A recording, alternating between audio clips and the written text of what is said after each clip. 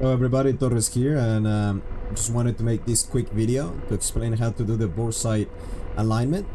I noticed a lot of people are having trouble with it, so let's get right into it. The first thing you want to know is that this knob right here on the left, this one, that by default is off, primary lights control knob, you want to have this all the way up.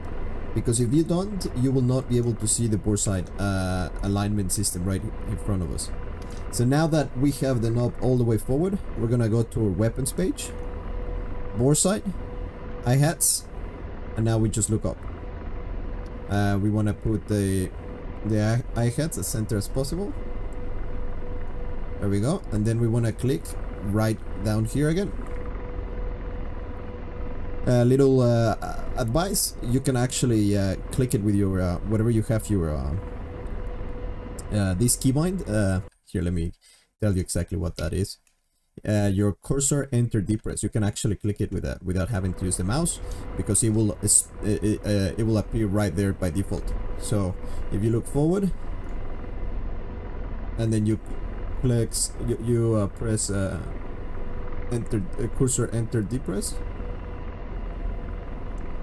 and voila, you're done.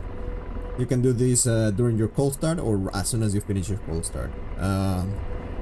Yeah, hope this was of help. Torres, signing out.